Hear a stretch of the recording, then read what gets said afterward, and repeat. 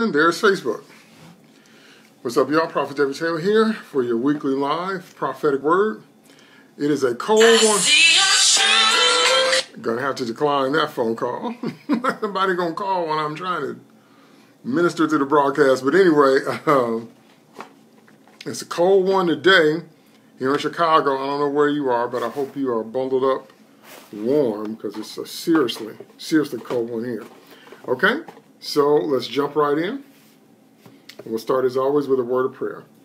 Father, in the name of Jesus, we come to you just thanking you for this day, thanking you for your grace in which we stand, oh God. I ask you to breathe through me, oh Lord. Use me, breathe through my mouth, my hands, my lips, my tongues. I surrender it, Lord, that you might fill with the Holy Ghost, that you might have said what you want said, that you can breathe through me, oh God, and bless your people to the glory and honor of your name. And we thank you for it. We believe you for it. In Jesus' name, amen. All right. All right. So today, I'm going to teach you a principle first and then give you an example. And then we'll talk about today's prophetic word. Today's prophetic word is actually, do we really know him? Okay? Do we really know him? That's the prophetic word. But I've got to teach you a principle and give you an example first. And then we'll come back to that word. Okay? And break it down a little bit better. First thing I want to show you is the principle. And here's the principle. Okay? Here's the principle. God's word is not based on feeling. It's based on fact. But you will never grow until you accept the word of God emotionally. Okay, now I know that was a handful. Let me say that again. God's word is not based on feeling, but it's based on fact. However, you will never grow until you accept the word of God emotionally. Now, that is a part of what you hear me say all the time, because I'm always talking about HBO. We have to hear, believe, and obey. But to actually believe something, it doesn't just mean to give mental assent to it. It doesn't just mean to give mental consent to it or just let the words come out of your mouth. It means that you actually accept it mentally and emotionally. It's what you meditate on. It's the dominant thought in your brain, because you know, as we all know, we have many thoughts that run through our brains, and you have to make a decision every day where your focus is, what you're going to focus on. Okay? So, if you could have a recording of your self-talk, what is your self-talk? What are you saying to yourself? Are you saying to yourself the same things that God is saying to you, either through the prophetic word or the written word? Is that what you meditate on mentally? But also emotionally, how do you feel? Do you feel like what God says about you is true, or are you just nodding your head saying, yes, amen? But that ain't how you really feel. When you look inside yourself and you see your self-image, and you have the idea of yourself, is it what God says? Are you seeing the you that God says you are? Is that how you feel on the inside? Okay? That's very, very important. So once again, the principle is that God's word is not based on feeling. It's based on fact. However, if you're going to grow, you have to accept the word of God emotionally. Okay? And I've noticed that sometimes that has been glossed over. And that's why you have people walk around, they follow God, but they still have low self-esteem. Like the first generation that came out of Egypt, of the children of Israel, when they came up to the promised land and they saw the giants after they spied it out, what did they say? They said that we are as grasshoppers in their sight. How did they know how the giants saw them? Giants could have been scared. A whole lot of people got scared of the Hebrews once they found out what the God of the Hebrews could do. Okay, excuse me. So, but they said, see, that was their low self-esteem coming out of their mouths. They said that we are as grasshoppers in their sight. That's how they saw themselves. Even after all that God had done for them, the 10 plagues of Egypt, spoiling the Egyptians as they left, marching across the wilderness, manna from heaven, water from the rock, quail from the ocean, pillar of fire, a cloud by day, pillar of fire by night, Pharaoh chasing them down, fire comes between them and Pharaoh, Moses holds up his rod, parts the Red Sea, they go across on dry land, Moses and them try to do that and they drown. Even after all that, when it got time for them to take the promised land, they said, "Oh Lord, where's grasshoppers in their sight?" In other words, how they felt, they still felt like slaves. They still felt like little people. They still felt like they weren't bringing anything to the table. They still had low self-esteem even after all that. Do you know why? It's because even though God had called them out of slavery, they refused to let God get the slavery out of them. And they carried their low self-esteem with them and got to the edge of the promised land and couldn't go in because they wouldn't believe God. And because that self-esteem was so low, they didn't believe in their God and they didn't believe in themselves. If you read what Joshua and Caleb said that we are well able to take it and overcome it. So Joshua and Caleb were full of faith. They believed in their God and they believed in themselves. Okay? So here's the principle one more time. The Word of God is not based on feeling, it's based on fact. However, you will never accept the Word of God. You will never grow in the Word of God until you accept it emotionally. So when you look inside of your soul, what is the picture you have? Okay? Now, this is not something that, can be dealt with in a weekend, but it is something that needs to be dealt with. Because when you look inside, the picture that you have of you emotionally, how you feel about you and how you feel about things. Now, of course, nobody's happy all the time. I'm not talking about that, that spooky Christianity where you're in a trance and you have to smile all the time and pretend everything's happy, happy, joy, joy. That's not what I'm talking about. I'm talking about you can be honest about how you feel. But I mean, in here, how do you feel most of the time? And again, how do you see yourself? Because you have to accept what God says mentally and emotionally. Okay? It can't just be words coming out of your mouth. Okay? So let me give you an example of somebody that did this. And then I guess I should give you an example of somebody that didn't. An example of somebody that did this was the Apostle Paul, who was formerly Saul of Tarsus. Okay? When he got saved and he got on the path that Jesus wanted him on, he became Paul the Apostle. That's the man we know. That's the man that wrote 3/4 of the New Testament. If you didn't know that. Yeah, the main writer of the New Testament is Apostle Paul. Well, that guy was actually a professional Christian killer. I kid you not, that's the truth. And I'm not exaggerating that either. What Saul of Tarsus did, he was a Hebrew, he was a Pharisee. He was one of the top Pharisees. He had maxed out on the law. He had mastered everything that his religion had taught him. And he was standing against this new Jesus thing, this new Jesus teaching, this thing where people were walking around talking about that man that was arrested and crucified was actually the Son of God in the flesh. And that his kingdom had come and he had been crucified but he resurrected and all the things that we believe as New Testament Christians. Well, Saul of Tarsus, before he got converted, was walking around standing against that. And he actually had power from the leaders of his day to arrest Christians that were professing Christians that believed that and drag them off to jail and to get them executed. That's, again, not an exaggeration, not a joke. Saul of Tarsus was a professional Christian killer. That's what he did for a living. And then he met Jesus. He met the Lord face to face. And the Lord showed him who he was and that he was real. And the Lord told Saul of Tarsus who he really was, which was a chosen vessel unto him. So then Saul of Tarsus became Paul the Apostle. And later on in his ministry, he said this to the Corinthians. Now, Corinthians is a book, it's an epistle, that's another word for letter, that Paul wrote to the Christians in the city of Corinth. That's why it's called Corinthians. That's what that means. It's a city, like if somebody wrote a letter to Chicagoans. You understand? So Corinth was the city, and that's why the book's name is Corinthians, and he wrote 2 letters, and they're long. They're huge in the Bible. 1st and 2nd Corinthians are very sizable books. So I'm reading out of 2 Corinthians 7:2. Well, let's start with verse 1. 2 Corinthians 7:1 and 2. Therefore, beloved, since we have these promises, let us cleanse ourselves from everything that defiles body and spirit, perfecting holiness in the fear of God. Make room for us in your hearts. We have wronged no one. We have corrupted no one. We have exploited no one. Now, obviously, Paul was talking about his ministry to the people at Corinth, but how could a man that used to kill Christians for a living, used to drag people into jail and have them executed, how could he ever make a statement to ask people to make room for him in their hearts, and he hasn't wronged anybody, hasn't corrupted anybody, and he's exploited them. How can he make a statement like that? I'll tell you how. Paul could say that because he accepted that he was a new creature.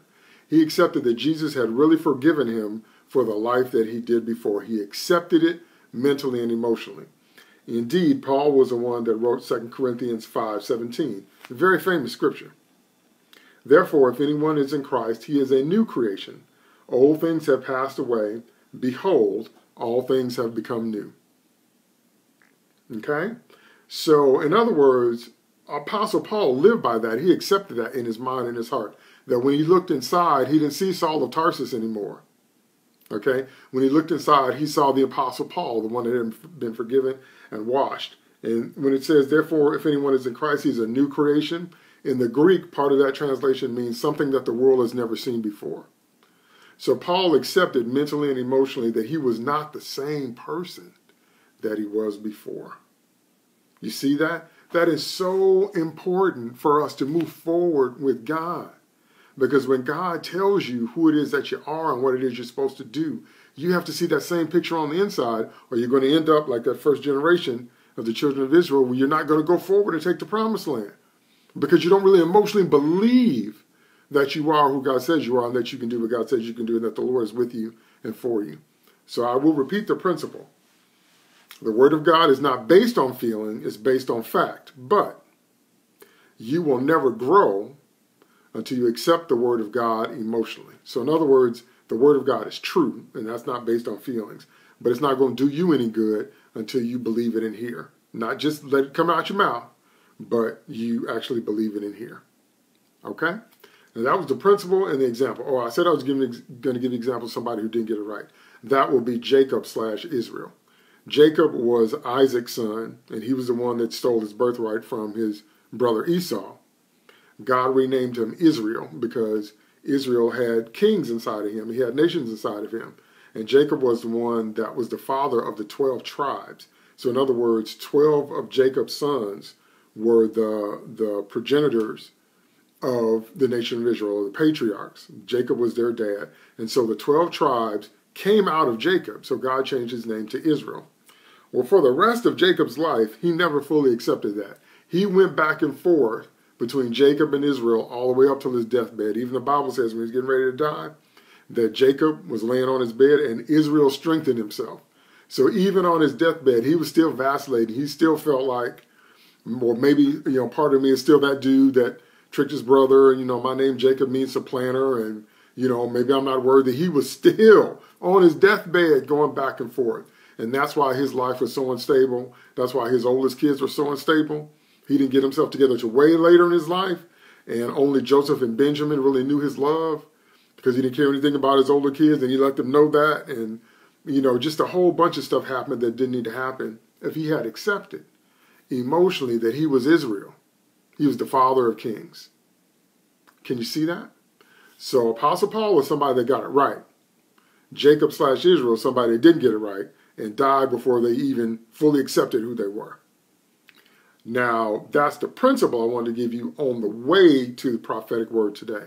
Okay, so let me tell you what the prophetic word is for today, and then you'll understand why I had to give you that foundation first. The prophetic word for today is, do we really know him? Do we really know God? Do we really know him? Now, I know those of you, some of you watching, those of you watching me live, or those of you watching on the replay, I know if you've been in church any length of time, you've discovered all kinds of people in church. When you first come into the kingdom, if you are going to church as a child, or when you first get saved and you're a babe in Christ, we can be kind of naive and we think that, everybody in church loves the Lord or is living holy or, has your best interest at heart or would never use you. Or there's a whole bunch of things we think when we first start out, and then a little life experience will teach you that that's not true. What Jesus said is true is that the tares grow up with the wheat. There's a whole lot of people that look saved and act saved on the surface. But the day will come when the Lord's going to separate the tares and the wheat, or the wheat and the chaff. But anyway, everybody in church that's smiling don't love the Lord. And everybody that's in church, saying one thing ain't living what they saying. Okay? Why? Why? How can people come to the house of the Lord and sit under the word of God and still be mean or still be double-minded or still, how do people do that? Okay? And I just told you why in the opening. People do that because they do not actually believe and accept the word of God mentally and emotionally. They hear it. They do the H part. They hear all the sermons, but they don't do the B part. They don't actually believe it. Because to actually believe what God says about you, again, you must accept it mentally and emotionally. Okay? It must be the center of your thought, and it must be the picture that forms in your soul. And you can have people come to church for 2, 5, 7, 10, 12, 15, 20, sometimes 25, sometimes 30 years, and they're just as mean. I know people like that. Just as mean, or you know people and you know them for a long time and they never change. You meet them at one point in your life, like maybe you're a kid when you know them, and you encounter them again as the adult, when you're an adult, and they're the same person. How can you go to church all that time? How can you hear all that word? I know I'm not the same person I was when I was a kid. I'm not the same person I was 5 years ago. I'm not the same person I was 2 years ago. I was just talking to my son the other day, and we were talking about some ministry things, and we were laughing about, you know, kind of where I was and how we felt at a certain point and where I am now. I know I have changed, and I know that God is the one that changed me, and I give him all the glory, and I take not a drop of credit because it's him. It's his word. It's his grace. He's the author and finisher of my faith, and he's the one that takes me from faith to faith, level to level, and glory to glory. But I know I'm not the same as I was 5 years ago, not even 2 years ago. I'm not the same person, okay? But to get there, and there's nothing special about me, because it works the same way for everybody. To get there, you have to actually internalize. You have to mentally and emotionally believe what God says.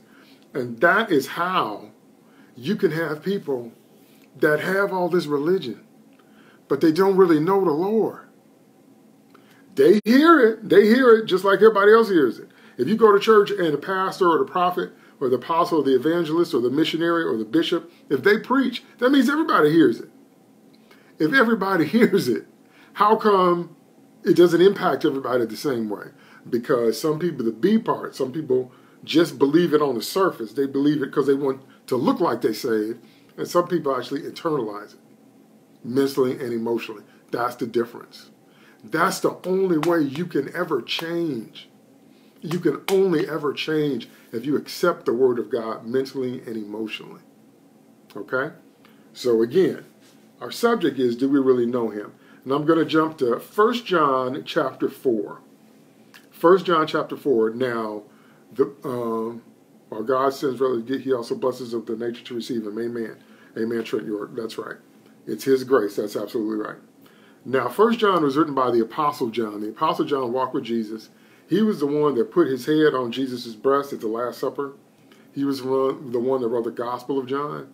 He's the one that wrote 1st, 2nd, and 3rd John, and he's the one that wrote the book of Revelation. That's the Apostle John. He's also the apostle that Jesus gave his mother to. So when Jesus was down on the cross, he said to Mary, behold thy son, and son, behold thy mother. Because Jesus knew he was going away, so he put Mary in the hands of Apostle John. So they were best friends. Apostle John was Jesus' best natural earthly friend on earth. And he trusted him with his mom. Okay? That's the guy that's writing. Very important that you understand that. That's the guy that's writing the scripture passage I'm about to read. So we're going to go to 1 John chapter 4, starting at verse 7. Beloved, let us love one another, for love is of God. And everyone who loves is born of God and knows God. He who does not love does not know God, for God is love.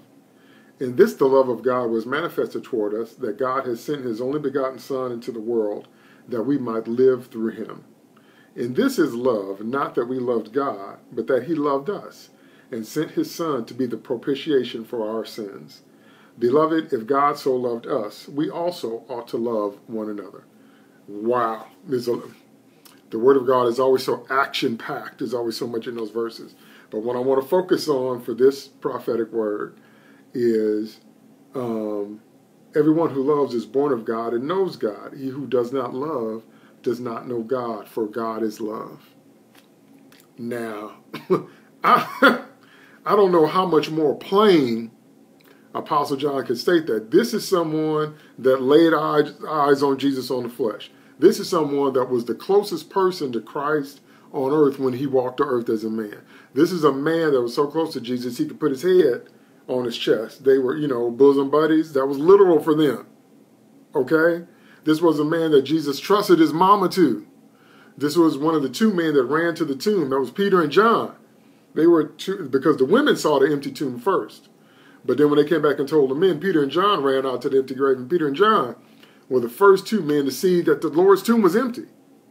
That's this guy. And he said, everyone who loves is born of God and knows God. He who does not love does not know God, for God is love. Now, again, I don't know how much more plainly Apostle John could state that. So the prophetic word for today is, do we really know him? I want you to think about your life and think about the way you think about the Lord and think about some of the struggles that you have. Because one trick that the devil loves to do, remember, it's what the devil told Eve.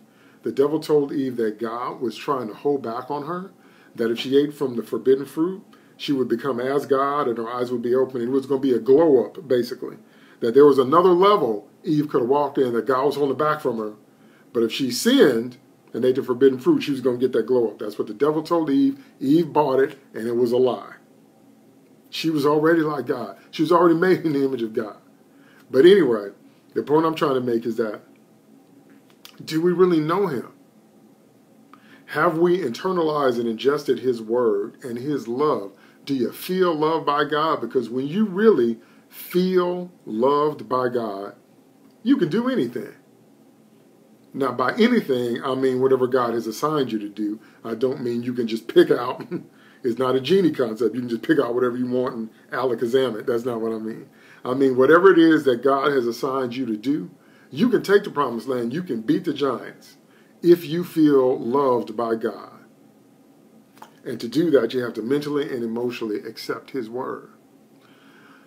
But if you don't, then one of the favorite tricks of the devil is to give you so much trouble, to give you so much trial, to give you so much pain, that it makes you start to doubt God's love. And if you start to doubt God's love, then you're not going to do what the Lord says do, because you don't really believe he has your best interest at heart. And that's the game that the devil tries to play with us our entire lives. And that's how you can meet people that have been going to church for decades and they mean. How can you go to church for 30 years and you're mean? You go to church for 30 years and you're mean because you haven't let the love of God get down here. Because when you love the Lord and you know the Lord loves you, you can't keep a bad attitude. It's not possible. You might catch an attitude. Anybody can catch an attitude sometimes. Okay, anybody can lose their temper. The Lord lost his temper sometimes. That doesn't mean you're not seeing people walk around talking about just because you get mad you ain't saved. But that's not true. Anybody can catch an attitude. Anybody can lose their temper. Anybody can have a bad day. But I'm talking about over an extended period of time. If you know the Lord, you know his love, you cannot keep a bad attitude. It is not possible when you behold that lovely face. And when you feel that warmth and that glow of his love cascade down into your soul, and you realize he didn't die for us, he died for you. He died for me. It's me that he cares about. As a matter of fact, the Lord loves us so much, he loves us as if we were the only one to love. And what that means is that if the world was full of born-again people, if the world was full of Christians, and you were the only sinner, Jesus Christ would have still come to earth through the womb of a woman, incarnated himself as human, and died on the cross for you so you could be saved. So the world right now is full of about 7.6 billion people. If all them people were born again, all them people were Christians, all them people were righteous, and you were the only one that was unsaved and going to hell, the Son of God would still turn himself into a human just to die for you. That's how Jesus loves you, because he didn't die for us. He died for you. He didn't die for us. He died for me. And if I was the only sinner, he would have still died. Now, some of y'all, I know that's the first time in your life you ever heard anybody say anything like that. That's the first time in your life you ever heard anybody say something that personal, which is why so many people that claim the name of Christ just have religion, because they don't really know him. They don't really know his love, because you can't know God and keep a bad attitude. Of course, you can catch an attitude, like I said, because we're all human. Of course, you can lose your temper because we're all human. But you can't stay there for no 30 years. You can't stay there for no 30 years because his love and his grace is the thing that transforms your very soul. Do you understand? So there's really more. I'm going to ask the Holy Ghost if I can come back to this because like 1 Corinthians 13, the love chapter, love is patient, love is kind, it does not envy, love does not boast, it is not proud. Love does not dishonor others, it is not self-seeking, it is not easily angered. It keeps no record of wrongs. Love does not delight in evil, but rejoices with the truth. It always protects, always trusts, always hopes, always perseveres. Love never fails. So all of that, you know, I'd have to go over that one by one because that's a whole another mouthful, okay? So I'll have to ask the Holy Ghost if I can come back to that and exegete some of that. But the word for today is, do we really know him? Do you really know him like that? Do you know that he's patient, that he's kind, that he's not envious of you, that he don't want or need nothing you got? Why do we hold stuff back from God? We hold stuff back from God because we're afraid he might tell us something we don't want to hear. We're afraid he might tell us to stop doing something we don't want to stop. Or we're afraid he might tell us to do something that we don't want to do. Okay, but God is not envious of us. He's not looking at me and say, boy, I sure wish I was like that. He don't need nothing I got. He's not full of envy. He says what he says because he loves me. And even if it cuts, even if it hurts, even if it means I have to let something go, it has my best interest at heart. But if you don't really believe that, you are not going to obey him. I don't care what you say. Why do you think people end up married to the wrong person? That's always my favorite example. Because you get involved with someone and you don't bother to ask the Lord, is this the right one? And then by the time you do, if Jesus says, no, you done already made up your mind, you're going to marry him anyway. Because you're not willing to let them go, because you don't really believe that God wants what's best for you. You don't really believe that. You just say that. Okay? And that's always the test, is, you know, when you're talking about things that you care about, are you willing to surrender them to the Lord? Because anybody can surrender something to the Lord that they don't care about. That is not a sacrifice. It takes no love or faith to do that. What if you had to sacrifice that which you care about the most? Because I have. More than once. There's been times in my life when, man, I was so looking forward to something, and then the Lord told me no. And I just, it was rough. But as time has gone on, I have discovered that that no was in my best interest. That if I had had it my way, if I had gone for what I thought I wanted or what I thought I needed, that would have been not nearly the best life for me and not nearly what it was that God had for me. So he told me no out of love. You see what I mean? So again, the question is, do we really know him? Have you accepted his love mentally and emotionally in here? Is your self-image the same thing he says about you in here? And when something that you care about the most comes up, can you offer it up to God and say, not my will, but thine be done? Because you trust him. Because you know whatever he says to you about that thing actually has your best interest at heart. I know. That's a lot to deal with. That's a lot to digest, okay? But that's what the Holy Ghost told me to release today. So that's what I'm doing, okay? So maybe the Spirit of God will let me come back and visit this again because there's a lot more there to unpack. Because we do have to talk about our scars. Because you can talk about loving again. You can talk about loving God or loving another human being or even loving yourself. But sometimes there are scars on your soul. I use this example all the time. This right here, I don't know if you can see it. This is a scar I got from a potato oven in 1985. Okay? It's still right there. Now, obviously, it doesn't hurt because I can touch it. It doesn't hurt. But scar right there, the flesh is still burnt because I got that burn from an oven. Okay? So sometimes we got scars. Now, you know they're healed when you can talk about it, when you can touch it, and there's no pain. But it's still there. It's still on my body. Well, our souls are the same way. And so sometimes the reason we have problems is because there are scars we got to work through and overcome so we can feel loved. Okay? So that's a lifetime process, and that's something I can talk about in one session. So maybe I'll ask the Holy Ghost again if I can come back. So I don't want to minimize where you are. I don't want to say you ought to just be able to pop your fingers and accept the love of God, because that's not true. That's not true. especially if you've got a long way to go, especially if you're coming out of a history of abuse by others or self-abuse, or God help you, religious abuse. You got abused by people in church. A whole lot of us have been through that. And you really got to work through that to learn how to love God and trust Him again when the people that abused you were actually the people that claimed to know Jesus, but they treated you badly. Okay? But that's the word for today. Do we really know Him? Have we accepted His love mentally and emotionally? Okay? All right, if you have any prayer requests, put them on the screen. When you see me close my eyes and pray in tongues, I'm asking the Holy Ghost if there's another prophetic word, if there's any financial prophetic words, if there's any deliverance needed, cast out demons, and any healing, physical healing that needs to go forth. Okay? Here I go.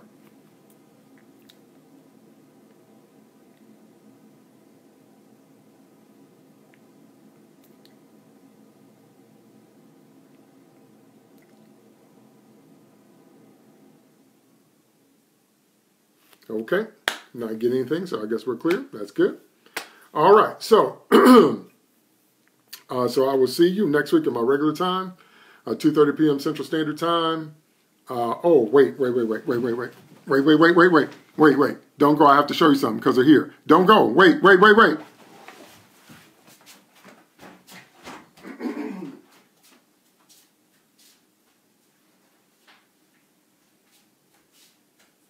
Don't go anywhere. Don't go anywhere. I'm coming back.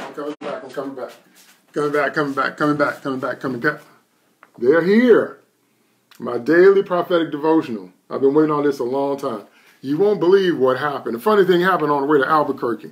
The wrong zip code was on them, and they got sent back, and I had to reorder them again because I meant to have these in my hand a long time ago, because this is, what, January 19th? But anyway, they're here.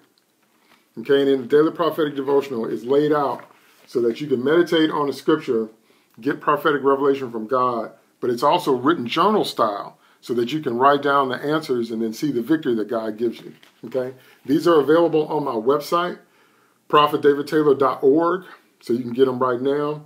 These are $9.99.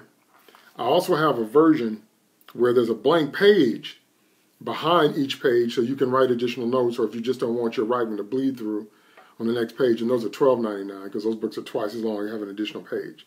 Okay, so I am so excited about this. I'm so excited. I know it's backwards. I haven't figured out a way to not do that, but it says Daily Prophetic Devotional. And I'm so excited about it. I can't make you understand. I've been waiting a long time to get those books. So pick up a copy today. I may even do an official book launch, but I just want everybody to know I actually have them in my hand. So you can get yours today off my website, ProphetDavidTaylor.org.